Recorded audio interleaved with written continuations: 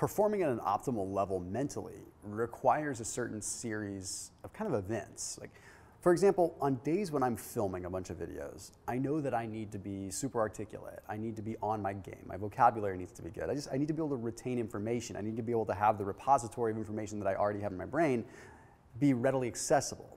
So what I've done is I've actually written down what I do on a day where I need to use my brain. And I figured I'd share it with you guys, because you all have those situations where you're going to have a day where you need to use your brain more than another day. Maybe you have a really important meeting, or maybe you're going to be on camera, or maybe you're meeting someone important.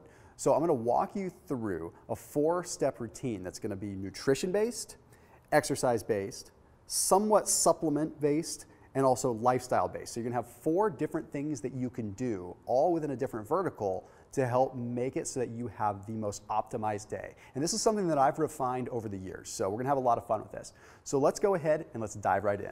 But first, you are tuned into the internet's leading performance, nutrition, and fat loss channel. New videos every single Tuesday, Friday, and Sunday at 7 a.m. Pacific time, but why not? We do them throughout the rest of the week as well. Also, make sure you hit that little bell button. That'll allow you to turn on notifications so that you never miss a beat whenever I post an educational video, but more importantly, you'll never miss when I do a live broadcast where I actually answer questions live. So without further ado, let's get into my mental optimization routine. All right, so the first thing I want to talk about here is just the nutrition side of things. And this is very basic. It's just a one-trick pony little thing that you can do. I'm not going to overwhelm your brain. Okay, that is, do whatever you possibly can to keep your blood sugar stable, even if that means going to somewhat extreme measures. You see, the brain runs on glucose. So if we have constant ebbs and flows in glucose, we're going to have surges in brain activity that are going to make it so that different areas of our brain are receiving different electrical impulses. So when you look at any kind of MRI of the brain or some of these other things, you start noticing that different foods trigger different parts of the brain to light up. We just want to keep it nice and even, okay? So whatever you do, you either want to fast or you want to keep protein and carbs out of the equation, because yes, protein can still trigger a rise in your overall glucose level. So we want to keep that out of the equation, at least on these days, first thing in the morning. So if I'm going into filming, I am not going to eat, or if I do eat, I'm literally just having like a tablespoon of coconut oil or something. You see, they've actually shown that having higher levels of blood glucose is associated not only chronically with a smaller hippocampus, but even in the short term is associated with less blood flow to the hippocampus. The hippocampus is very, very important when it comes down to memory, when it comes down to vocabulary, when it comes down to just being able to be articulate and fluent at a specific point in time. Now, another thing that people and researchers are starting to look at is we have a specific insulin-degrading enzyme. And this insulin-degrading enzyme helps carry out excess insulin and excess sugar away from the brain or away from other areas of the body.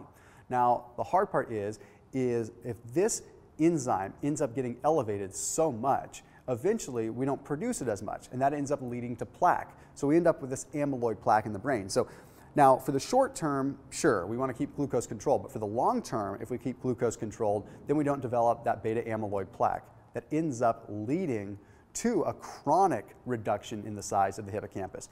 So basically, if you want to be smarter, if you want to feel sharper, keep the blood sugar stable. Okay, so keep the carbs out of the equation, keep the fats nice and high, or just fast. All right, now let's head on over to the gym and let's talk about a quick workout thing that you can do that truly is going to make a big difference in how you mentally perform.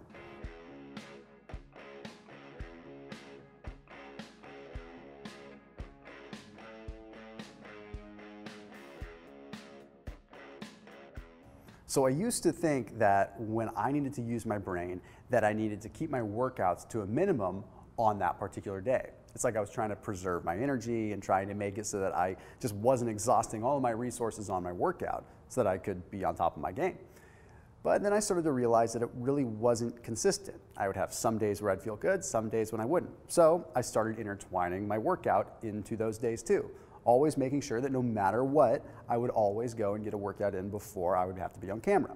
But then I started to refine that process even more, and I started doing more in the way of shorter but higher intensity workouts, and I found that my mental performance was significantly better. So now I always go in and do some kind of either 10 to 20 minute high intensity interval training workout because it just gets me on my game. But as I start looking into the research, I realize that there is some serious concrete evidence as to why this is truly working for me and why it's honestly going to work for you too. You see, just like the heart adapts whenever we work out hard, the brain actually adapts too. We're exposing our brain to stress. So it ends up pumping out some specific proteins known as FDNC5, which therefore elevates what's called brain-derived neurotrophic factor. There's a lot of news surrounding the world of BDNF right now. BDNF basically produces new neurons. It makes it so that we can literally grow our brain, but it has an immediate effect too. When we push ourselves really, really hard, the brain has to adapt to stress. So all these different systems and processes within the body tend to move a lot of neurochemicals and a lot of blood flow over to the brain. So I find that I end up having a good 6 or 7 hours of high mental capacity after doing just a short bout of high intensity interval training. Now the caveat here is don't push it longer than like 20 or 30 minutes. Just go in, get a short, quick workout, and it makes a really big difference. So there was actually even a study that was published in the journal PNAS that took a look at 120 middle-aged to older adults. And it found that when they did some kind of higher intensity activity, they were able to increase the size of their anterior hippocampus. So basically preserving their overall mental function. Now this of course was long-term, but is also applied short-term. We get more activity going to that anterior hippocampus, which again is exactly what allows us to have a sharp vocabulary, to be able to pull from our brain, be able to pull from our memory stores a lot quicker. It's like being able to just pull a book right off the bookshelf and be able to open up straight to the page that you need to reference. So when we increase the blood flow and the size of the hippocampus, we make that possible. Now, another study that was published in the Journal of Medicine and Science in Sports and Exercise took a look at exercise intensity and its relation to brain-derived neurotrophic factor. So this one's fascinating. It took a look at 15 test subjects. So they had these test subjects work at either 10% more than their ventilatory threshold or 20% less than their ventilatory threshold. And what they found at the end of the study is that those that worked at 10% more of their ventilatory threshold, basically pushing it harder from a respiratory standpoint, ended up having a 13% increase in BDNF. That's a huge, huge increase. That is a lot of new neuron growth. That's a lot of new brain cell growth. Now, the interesting thing is the group that worked at a lower intensity, at 20% less than their ventilatory threshold, ended up having no change in BDNF. So that's the thing. It's like, that's exactly what I saw with my own experience. It was like, working out seemed to kind of do something, but it wasn't until I actually pushed it to a higher intensity and was really pushing that respiratory rate and that ventilatory threshold that I actually saw an increase. And then of course, getting in the habit of doing that, you get a really powerful long-term effect as well. So we've talked about nutrition, we've talked about the exercise portion, but now let's talk about sort of the nootropic / almost supplement portion of what I would do. So I'm always trying to find new ways to like get a little bit of an extra edge. And sometimes that means messing around with supplements. Sometimes it means messing around with food timing. But lately I've been into the world of adaptogens. And if you've watched my videos, then you know that I'm always talking about that. So adaptogens are like usually mushroom blends or living organisms that actually help change our bodies and change our brains a little bit.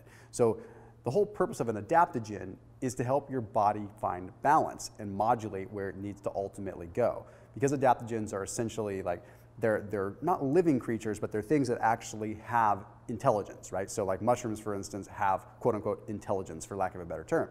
So kinds of things that actually condition your brain to make changes in order to find balance. So a good example of like adaptogens and homeostasis in like the hormonal world would be things that help balance our hormones and help level off testosterone or level off estrogen. But believe it or not, we have the same effect that can happen in our brain when we utilize adaptogens. So I'm really into like chaga mushroom. Okay, so chaga mushroom, for instance, is really powerful because it helps balance acetylcholine in the brain.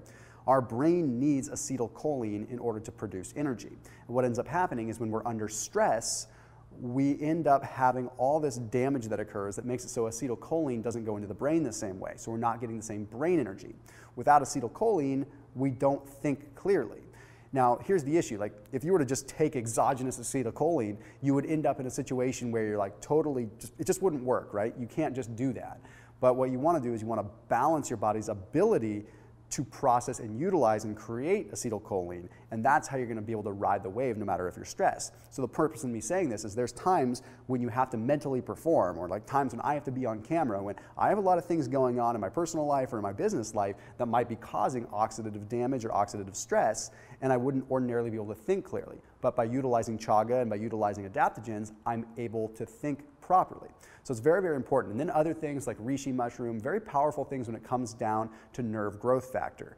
Now, this is something that's swept under the rug a lot, but the fact is nerve growth factor is very big. You see, when we have things like neurite outgrowth on neurite-bearing cells, that's literally new nerve growth, we are literally making our brain smarter. We're making our brain have a larger capacity to handle things. And this is super important because it happens on a small scale immediately, but it happens on a large scale over the long term too. Now, if you watch my channel, you know I'm a big fan of Four Sigmatic, but I've got something that's even cooler in this case. So Four Sigmatic now actually has been able to make their mushroom coffee into a latte. So everything that I talked about in this video with keeping your blood sugar stable and everything would work with this, because now they use a coconut powder in addition to a chaga powder. They also have maitake mushroom, which is also going to help with nerve growth factor. And all these things are literally in a packet that you can add to some almond milk or some water. So now I'm sipping on lion's mane, or I'm sipping on chaga, or I'm sipping on Four Sigmatic whenever I'm filming, because I'm getting that nice constant flow of the adaptogens that I need to think nice and clear. So we talk about nutrition, we talk about exercise, we talk about nootropics/supplements, but the cool thing is down in the description you can get your hands on the mushroom latte mix. Brand new thing, actually a latte form, not just plain old instant coffee flavor. So go ahead and check them out. Special discount for all my subscribers below. So the next thing that I want to talk about is something where you can actually implement as a lifestyle change. Okay, whether you're in a hotel room or whether you can't work out that day or whatever, it's something that you can do no matter what the situation, and it's going to make a big boost in your overall mental performance. It's a very powerful thing to do, and that is simply taking a cold shower or an ice cold bath. Cold shower is a little bit easier because you can just turn it on and do it wherever you are. The cool thing is you're going to get a similar effect with that cold shower as you would with your high intensity interval training. You're exposing your body to stress, and when you expose your brain to stress like that, it actually develops new cells. Brain-derived nootropic factor increases when you're exposed to stress like that. Who would have ever thought that stress can actually help us out? Okay, now you also have a big increase in beta endorphins, and you have a big increase in norepinephrine. That's why when you take a cold shower, suddenly you're like, ah, I feel alive, right? It's because you're actually getting an endorphin rush. It's stress, but it's endorphins. We all just have to change how we perceive that stress, right? So if you jump into ice cold water and you perceive it as negative, well, the endorphin rush is going to be there, the norepinephrine is going to be there, but your perception is negative, so everything is scary and bad. But if you're stepping into that cold shower and expecting it to be a good thing for you, then the physiological shock is still there, and that's just freaking epic, because you're getting the shock, but you're getting a twist on it that's making it mentally positive. So you really, really want to have that. Now, the other thing is we have a lot of nerve density in our skin, right? So when we expose our skin to really cold temperatures, we get a big electrical charge. And this big electrical charge triggers a cascade of responses within your body. This electrical charge in and of itself amps up your brain. It helps, again, produce brain-derived nootropic factor. So you're getting all this increase in BDNF just from hopping in a cold shower. Now, the other thing is, you a lot of times feel really good right when you jump out of a cold shower in terms of just mentally. And the reason that is because, again, because of the large stimulation of electrical activity that occurs because of the nerve density, you have a big increase in what is called dopaminergic transmission. Okay, basically you're having more dopamine. It's like literally you just got a good dopamine response, similar to like if you were to consume something sweet or anything like that. You're getting that same dopamine hit, and it lasts for a long time. So there we have it. Simple, basic, and everything that you can do in a short matter of time. Keeping your blood sugar stable, doing 10, 20, maybe 25 minutes of high intensity interval training, messing around with adaptogens and utilizing Four Sigmatic if possible, and then taking an ice cold shower and standing in it for maybe 2.5 minutes if possible. And that's it. That's my mental optimization routine on days that I'm filming or days that I have to be on point. So if you ever just feel like you need to be a better version of you on one specific day, this is going to help you out. As always, make sure you're keeping it locked in and post your comments down below, and maybe I'll answer your questions in a weekly roundup.